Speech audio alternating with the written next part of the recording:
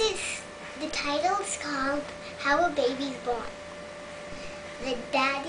First the daddy's walking along, and then a mommy comes walking too, and then they meet each other, and then they start to like each other, and the daddy kisses her, and then puts his penis in her vagina, and puts a sperm in an egg cell to the mom, and then a few days later the dad drives the mom to the hospital because the baby's ready, and then he watches her when the baby's born.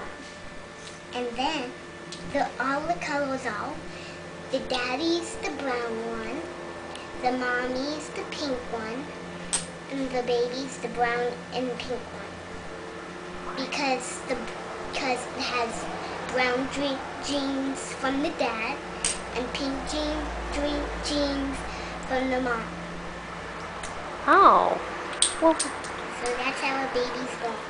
So the baby's part of the dad and part of the mom? Got the DNA from both? Yeah. Well, that's cool, Hayley. Thank you.